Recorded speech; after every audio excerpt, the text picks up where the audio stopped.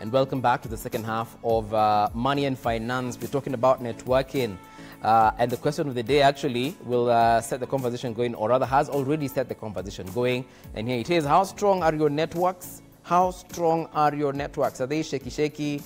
And the most important question you need to ask yourself actually as an individual is, how many groups in that phone of yours are you in that actually do help you? Because at the end of the day, yes, we have the fun groups, the high school, the mtaani, the home, but are those groups helping you in any way? Can you sell your wares there? Can you sell your, what are they called, your services in there? That's a question you need to ask yourself. And I can already see that WhatsApp is on fire. Let's see who's talking to us and where from. Hello guys, I'm Kevin Wesh from Narok. I have a business idea of starting a food delivery job in Narok, but I do not know how to start. I have the idea, but no capital. What best idea can I take? Thank you very much, Kevin from Narok. That's a very good question, and you're clearly in the business of food and distribution. Mm-hmm. Did you think about, did you sit down and you wrote down the idea and probably presented it to someone else and they polished up for you? Or how did you start? For the sake of Kevin and his friends who are probably watching. Don't get into the food business because you just want to get into the food business. This has to be something you have to be passionate about. Because if you just get into it for the sake of getting into it and for the sake of creating a business, you'll only go for a month or two and then it will drop.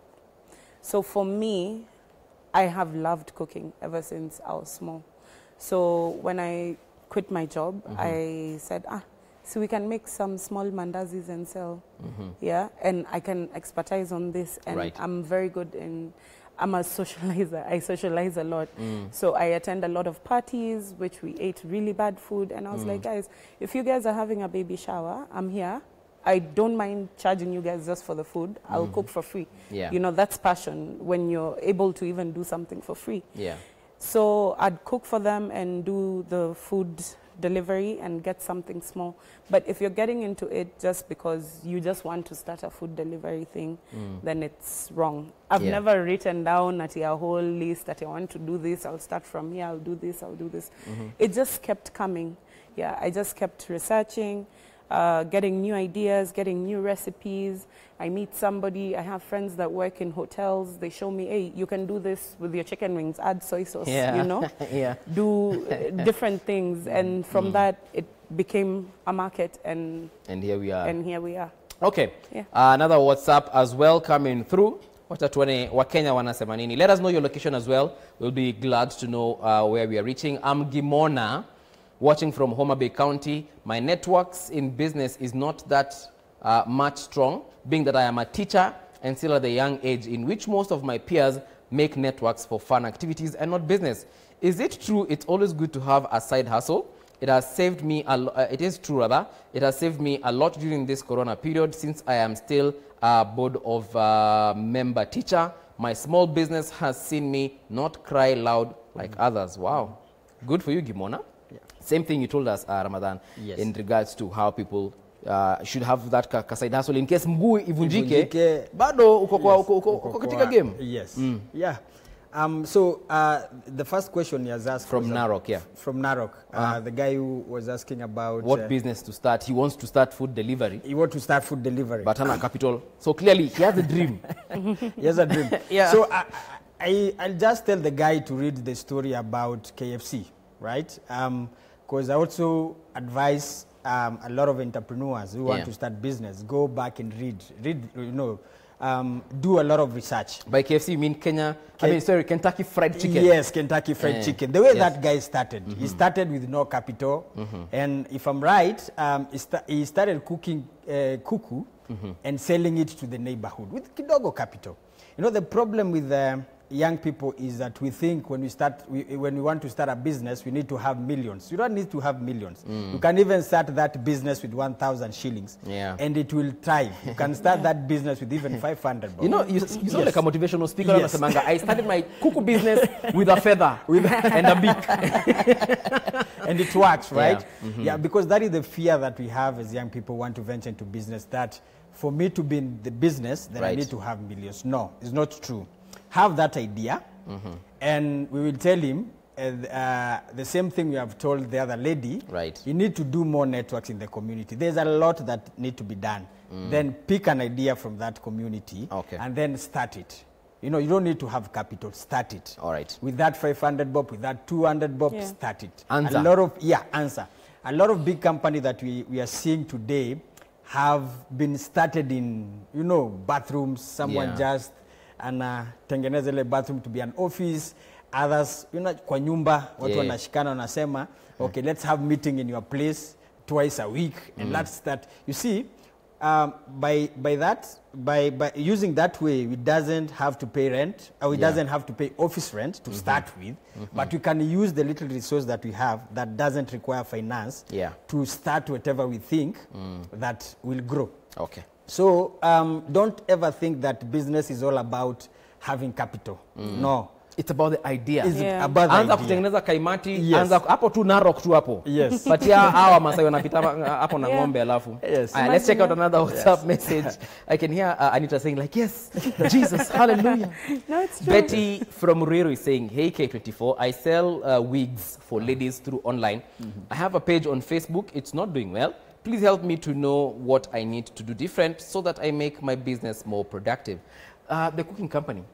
Is it on social media? You said, because you said that Ulianza Apo told guys that they can get stuff from you. Yeah. What do you tell someone who's trying to start up their business and actually even networking online? For example, that lady, for her wigs, get beautiful people to wear your wigs. Take beautiful photos. Guys, photos sell. Yeah, don't take a photo on a very crappy phone and expect to get clients from it. A client wants to see something, you know, something clean.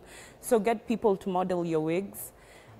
Keep posting. You have to keep posting. You can't post today and then post next month and then expect people to be excited. There's so many pages online. There's so many pages that are active, and people want that activeness, you know. I'm not going to go to a dead page that I last saw a post from 2018 and they're expecting me to buy a wig in 2020 from them. Yeah, so you need to be consistent. Updated. Yes, updated. What are you selling? Are you explaining your product? Are you putting your price on your product, or you're telling people DM me for kwanza hao wa prices? DM me. Mtu anakuwekea wig hapo alafu namuuliza ini how much, anakuambia tuingie inbox. Why? Put your price on the page. Me as a client, when I'm reading, I want to see all the information. Okay, it's 3,000 bob, I want to buy. Let me DM you, can I get it delivered? I don't want to keep asking you questions back and forth. So just be consistent on your page, make clear shots, get influencers, do giveaways, you know, get people excited to be on your page. Like the way I'm getting all this. Oh yeah. Okay. Yeah, so always be consistent. Do different, basically. Just don't do the norm. Okay. Yeah. Let's see another WhatsApp message as well. Guys, I'm loving the interaction because at least we know that you guys are passionate. Hi, I'm Lincoln from Gatanga. My question is, what if you have a business mind, but you have been raised by parents who believe life is about having a job and receiving a salary at the end of the month? So when you give them business ideas, they insist on a job, lazima. And Obiero, I think you did mention as we started, and even Anita has mentioned something in that regard. Parents always, especially was as the old school. Actually, it's old school because I'm talking about our parents who are 60 plus. Yes. The moment they hear you have a job, that's when they are at peace. Unafanya kazi K24, unalipo pesa ngapi? Sawa. You know? Yes. But they do not know that even the person who owns K24 is the business person. This is the business person. Why not look at me and think that my son or my daughter, for that whatever, can be an employer? You know? Yeah. What can you tell this gentleman? To me, first of all, I'll tell him to don't lose hope with the dream that he has, right? And if he thinks that he can go far with it, then he can as well try and use different way of convincing his parents. If the parents will not buy the idea, if I'm him, then I'll sell it even to my uncle, and I get a partner outside there, and you know, sell the idea there. Uruke wazazi. Yeah, niruke wazazi. Because at the end of the day, I also need to tell them. Like I remember, you know, before I landed where I am, I used to have a very big band. It was called the Kaleleo Band.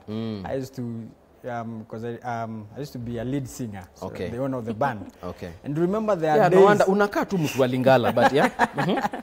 remember there are these days when you are playing in a band, it was Yeah. a taboo.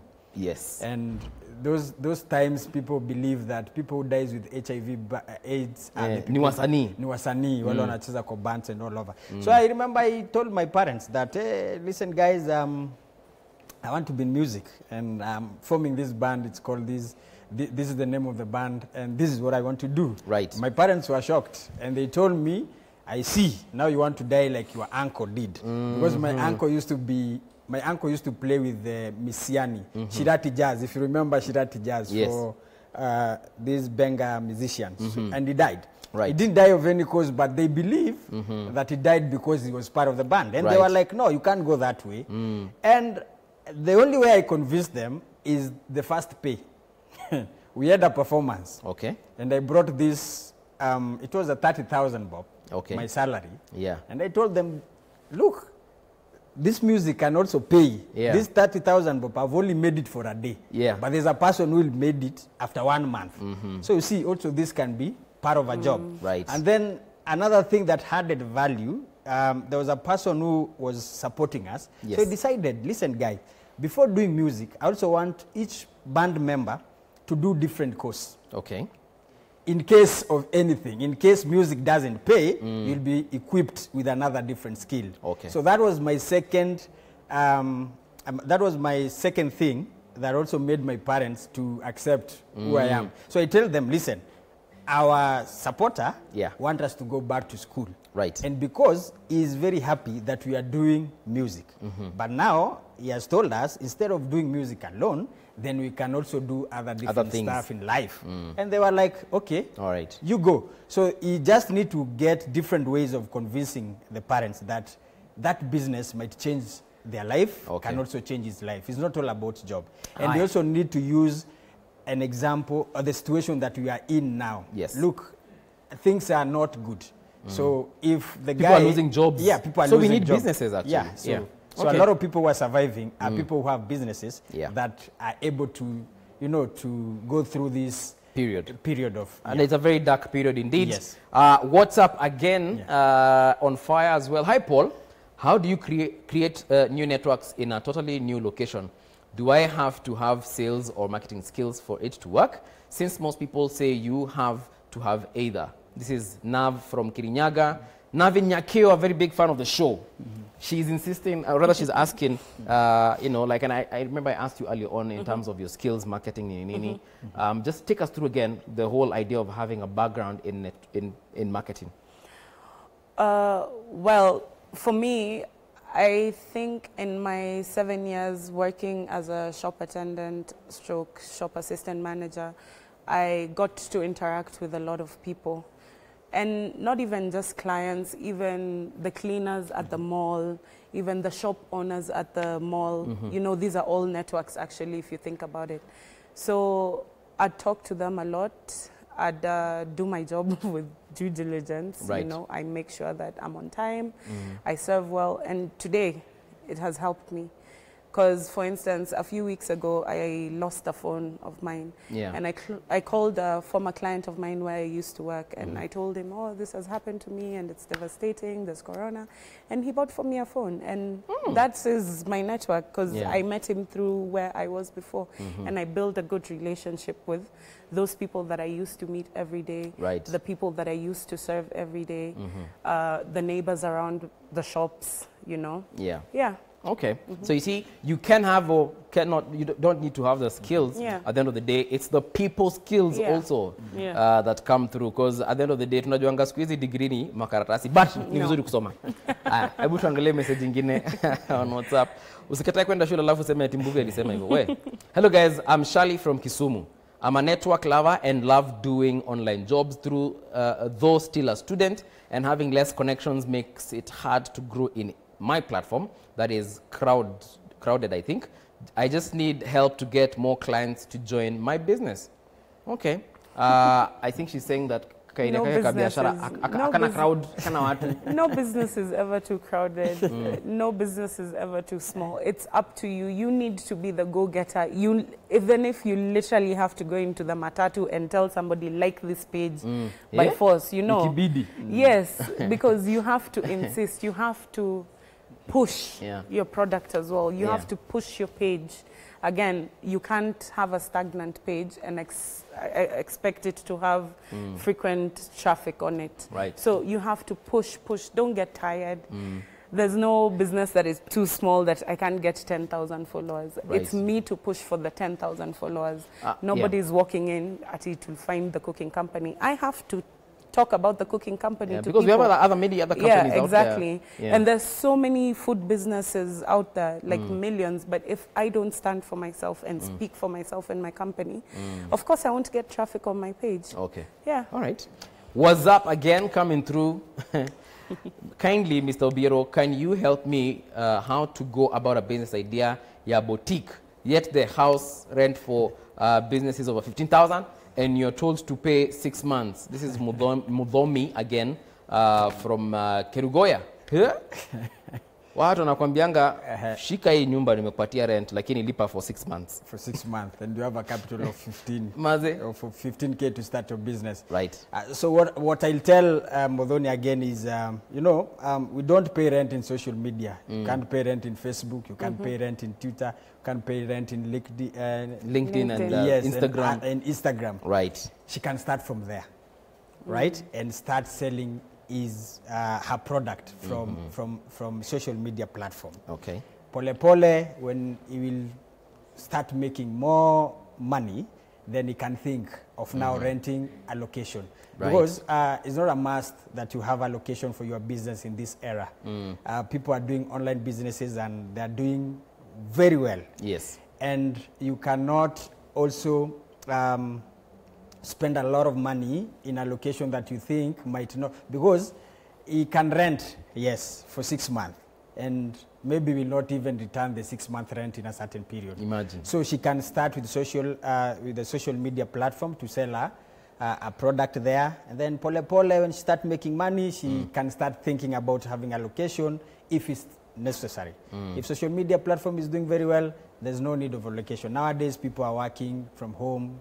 People are working in different places. People are working from hubs, and they are doing very well. Right. So it doesn't need to have an office for a workplace, right? Yeah. Yes.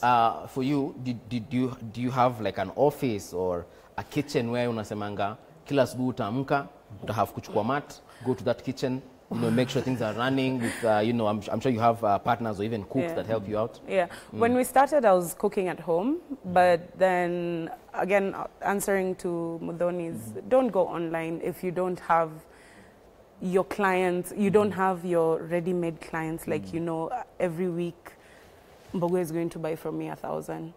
Just start small. Don't go big, so big at first. You have 15,000, buy stock. Yeah. Yeah, buy dummies, dress your dummies, do that. Yeah. So for me, I started cooking at home. A year later is when I got a kitchen. Now I have a fully staffed kitchen. We have staff that help me around. Okay. Yeah, and it's now functioning, and we're soon going to start an administration block, and now we can get administration block. and now we can put in. We're going to hire more people, more cooks. We need people doing now the back marketing and stuff, because I cook. I love to cook. Yeah. And I love my hand to cook the food that you're going to eat. I don't want to blame my staff and say, when do ulitengeneza hiyo vibaya, ndio maana. Exactly. So I want to do the cooking myself and designate other people to do something else. All right. But start small. Don't be embarrassed of where you are. Sell it online. Online platform is the best platform. Right. Yeah, because even I've sold a lot ever since we've started. Online has been my... So for you, online marketing and networking? Online marketing, online networking. As I told you, I was working with a lot of social media influencers. These are people with like 200,000 viewers. And they repost you, they like your food, and you get, by the way, it sells. Social media sells, guys. It does. It does. Okay. Yeah. Do we have another one coming through? What's up? Okay, here we go.